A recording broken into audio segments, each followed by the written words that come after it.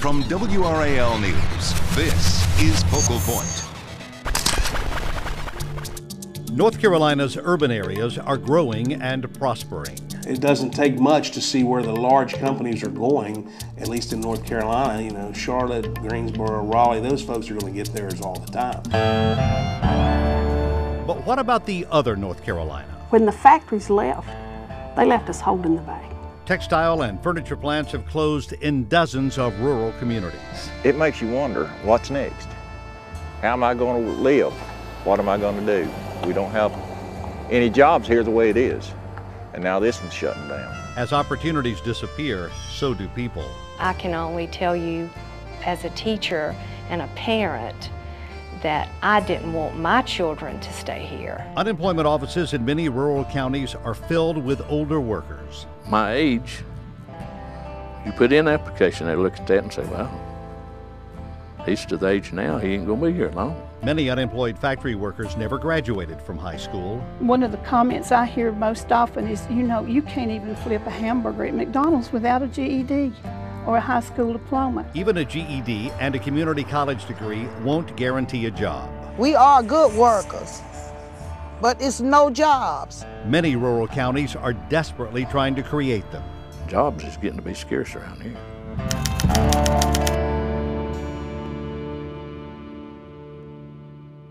North Carolina has grown by nearly 800,000 people since 2000, but the populations of a dozen rural counties have actually declined during that time. The industries that used to provide the jobs are disappearing. Young people are leaving, unemployment and poverty rates are high, and economic developers are searching for answers. It's a North Carolina far different from the one most of us see.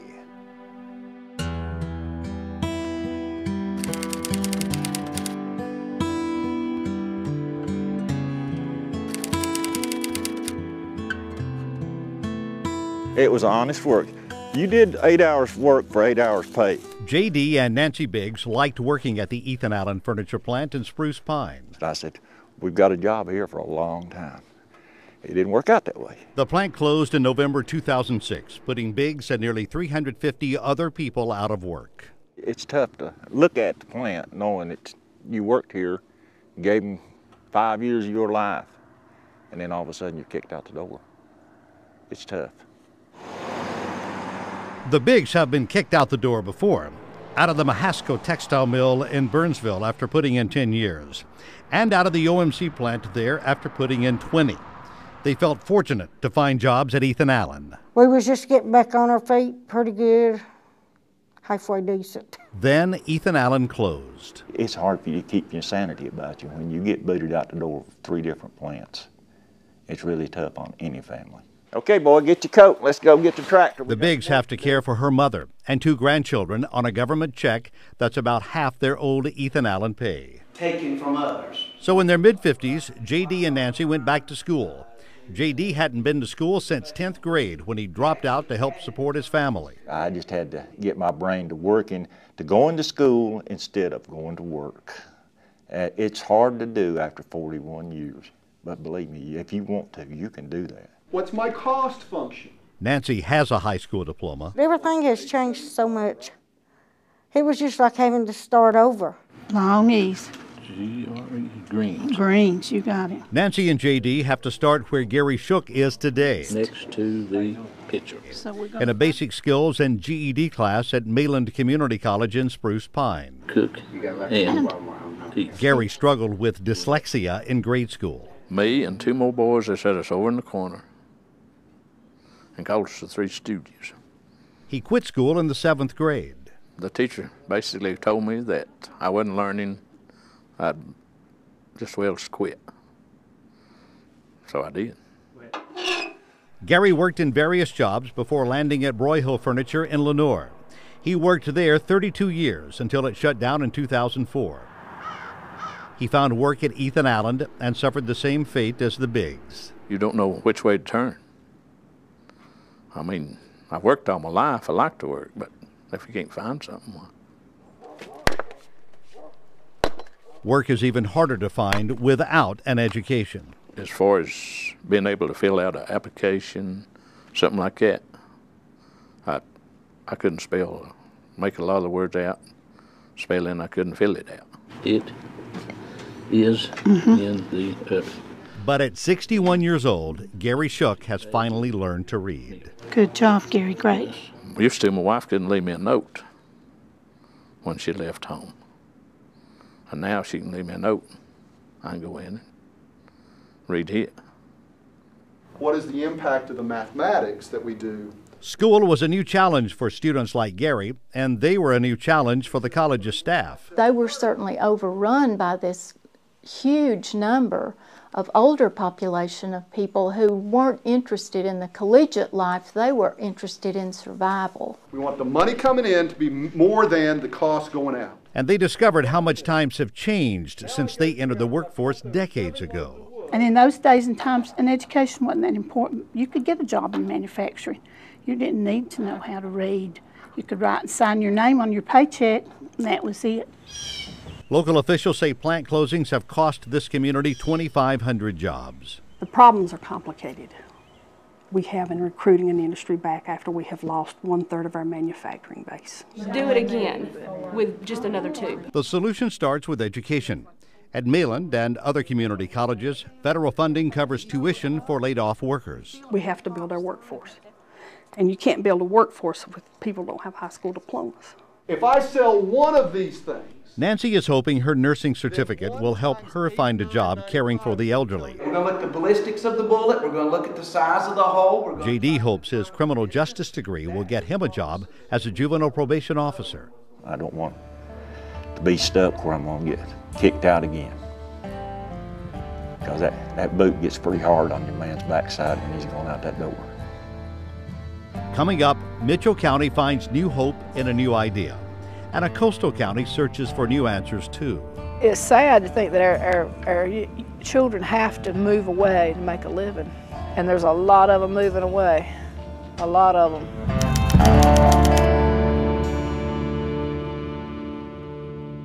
You're watching Focal Point from WRAL News. Most of the rural counties that have lost people since the year 2000 are in eastern North Carolina.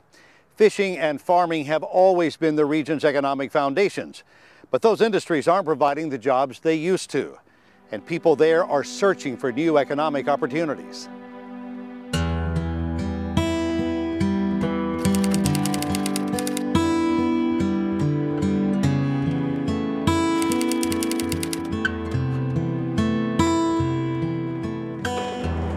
It's been a good business, but it ain't no more.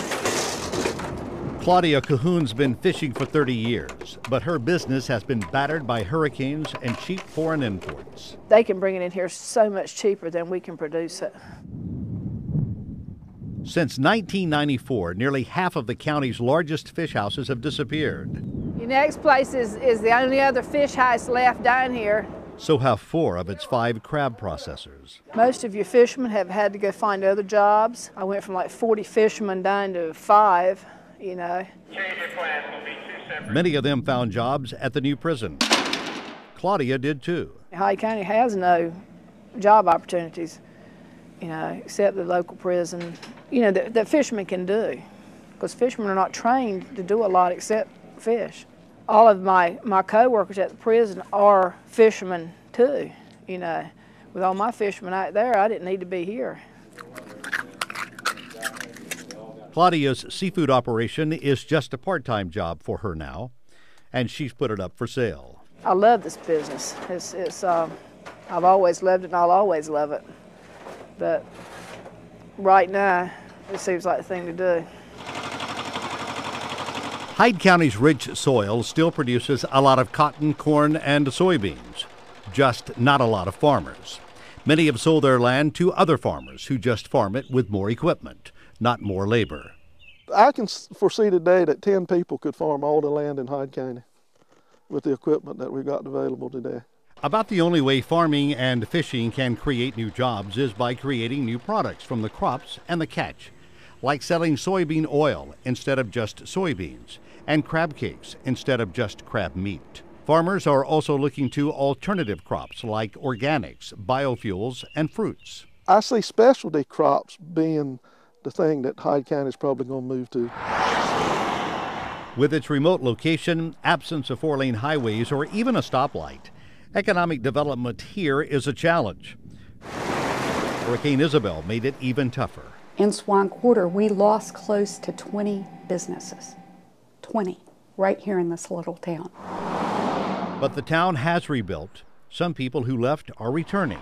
And some say tourism is the key to Hyde County's revival. There's so much potential with paddling trails and canoes and just many, many recreational activities that you can do here. Lake Mattamuskeet could attract much of that activity, especially with the state's planned renovation of its old lodge. But what about eastern North Carolina counties without such attractions? It's really a cultural issue. Philip Horn, vice chairman of the Foundation for Renewal of Eastern North Carolina, says diversity and innovation are the answer. The foundation has branded the region as the Inner Banks and sees a new economy in tourism, healthcare, biotech, and alternative agriculture.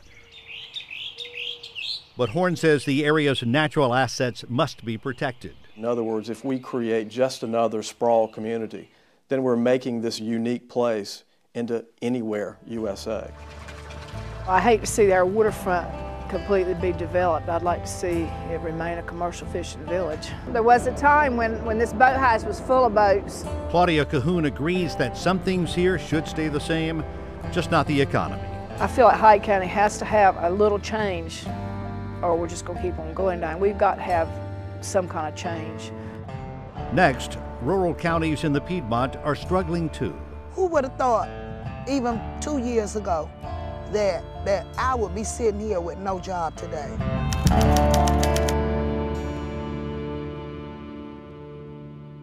You're watching Focal Point from WRAL News. Some of the counties losing jobs and people are relatively close to thriving urban areas.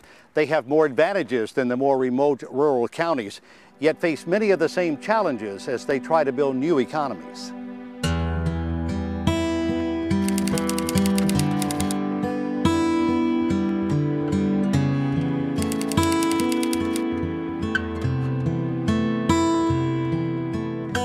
I miss that store too. I really miss the store.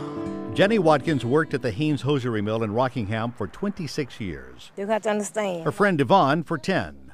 But the mill closed in September 2007. I used to love it here.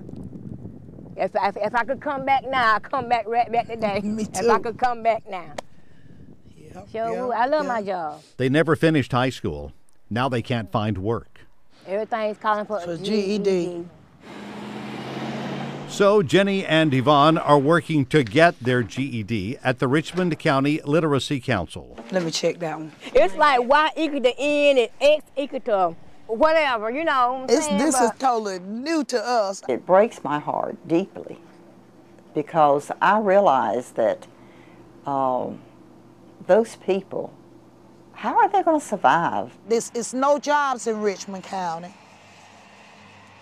for us, even though we are going to school trying to get our GEDs.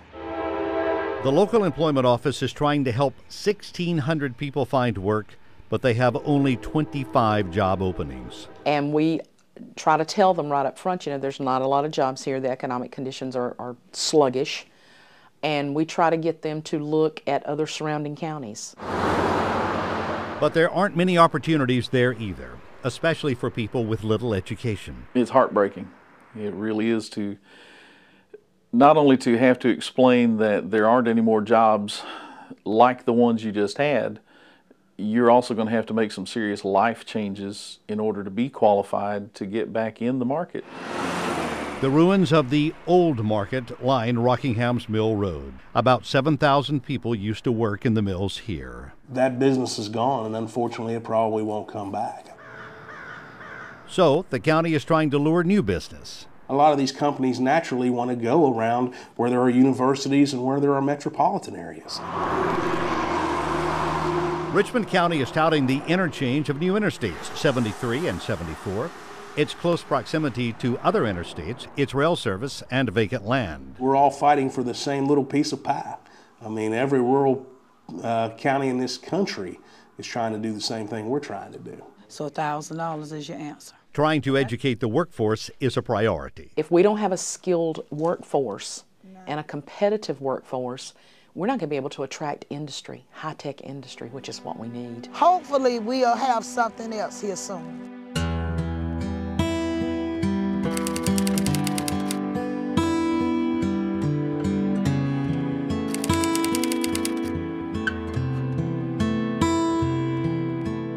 BCC, blind carbon copy. Jeffrey Evans is a teacher at Warren County High School. She doesn't think enough parents here are encouraging their kids to go to college. Because a lot of the parents themselves don't have a college education and don't understand the value of that college education, because they were fine working in the mills and the factories.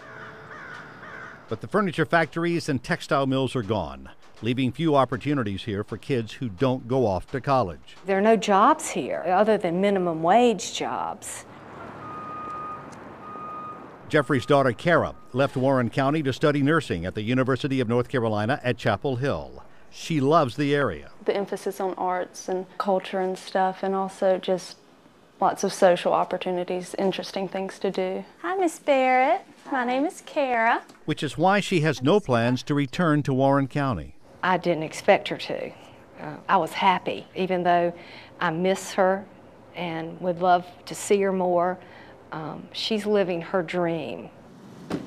Kara says Warren County just doesn't offer much for young people to do. A lot of my high school friends have gone off to college and, are saying that they probably won't go back. This land on the left over here is available.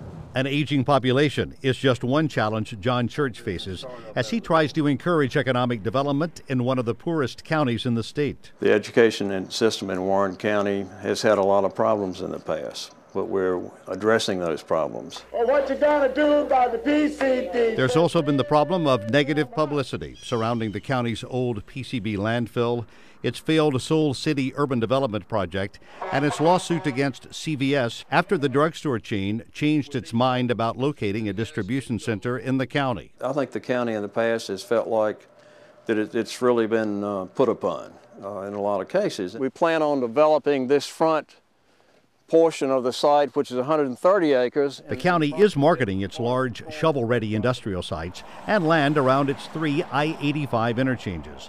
But Church knows it must look beyond traditional industries. We are still trying to attract industrial jobs. We know that the buffalo hunt's probably over.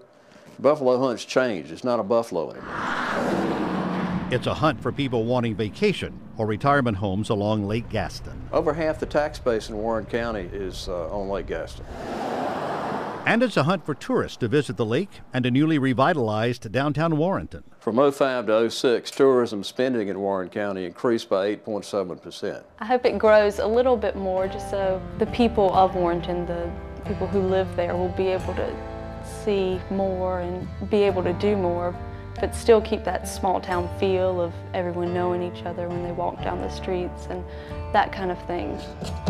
Next, turning lemons into lemonade in Mitchell County. Sometimes when you wait for someone else to do it for you, that's never going to happen.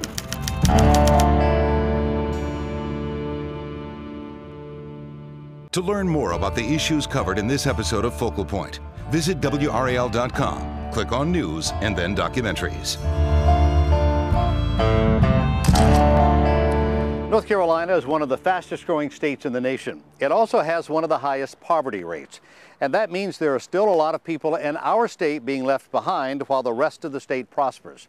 In those communities, the trick to getting out from under the rubble of the old economy and joining the new one may simply be imagination. At the top, you'll notice just a regular piece of pine that I've slabbed off. Jim Buchanan worked at the Henredon Furniture Plant in Spruce Pine for 25 years. They closed the plant down, went overseas. When they closed, it was just total devastation for us and continues to be. And the problem that we continue to have is we can't attract industry back here. So this community decided to create its own industry.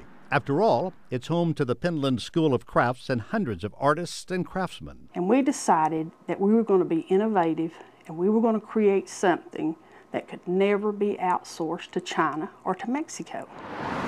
That something is local crafts made by local artists, based on an award-winning children's book by local author Gloria Houston called The Year of the Perfect Christmas Tree. It's us, it's who we are, it's our people making their own handmade products that's not going to China or Mexico. Huge response from customers when they come in with these plates. The project is called Home of the Perfect Christmas Tree. About 60 local artists and craftsmen, many of them former factory workers, have started their own home businesses, supplying products for a retail store in downtown Spruce Pine. The products include everything from furniture to Christmas ornaments. The United States does about a $12 billion a year industry with China in terms of Christmas ornaments. We just want $1 billion of it. Folks here say it's something any struggling rural community can do. There's something in their community that is inherently them. It's who they are. It's not what the big company brought in and then took away. It's who they are. It's what makes them special. The Home of the Perfect Christmas Tree sales grew 129% in its second year. It may not create 2,500 jobs, but it's created hope. Hope for people like Jim Buchanan, who not only sells his furniture at the retail store, but has started selling it on his own website. I'm by no means, rolling in the money or making big money, but it helped me get started. He is happy to finally be working again.